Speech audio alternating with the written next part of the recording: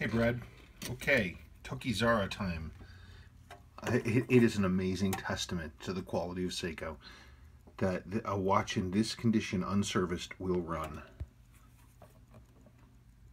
This, when I see this is the beat error number. It runs from 00, which is the best, to 99, which is the worst. But routinely, exclusively, when I see 99, what that means is that the machine is basically saying error. It can't hear correctly. So I don't believe this.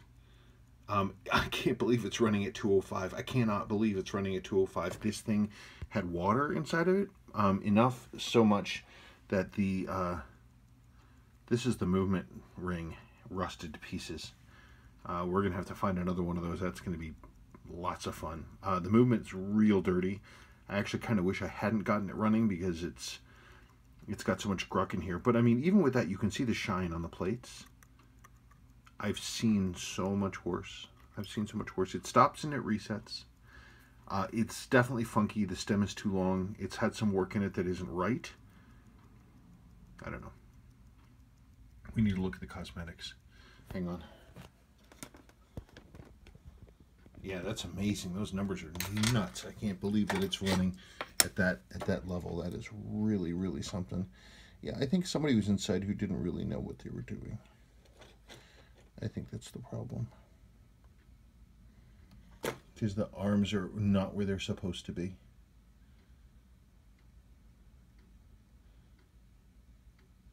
Yeah, that's exactly right.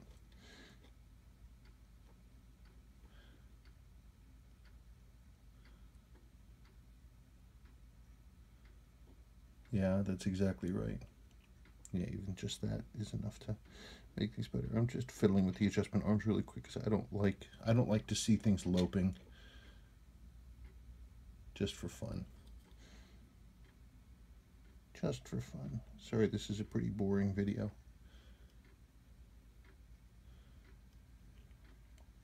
In any case, yeah, genuine Tokei Zaras are you don't see them very often, and it's interesting to see them. Okay, let me stop playing with this. Okay, so the watch is definitely running. It's resetting mostly correctly. The upper register is not resetting for me correctly. But it's definitely a runner. It's dirty.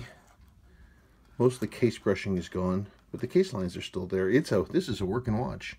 This was your father's watch, wasn't it? Yeah, this was your father's watch, and he wore this thing all the time.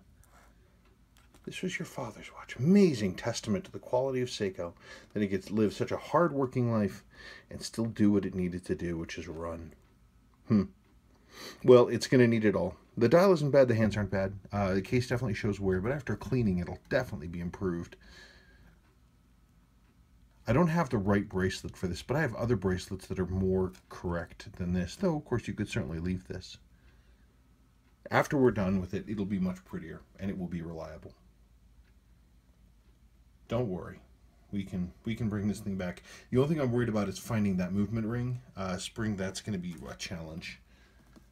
But you never know in the world of Seiko what we can find. We'll just dig around and see what we can come up with. Okay. Thank you. Sorry for that strange video. Okay.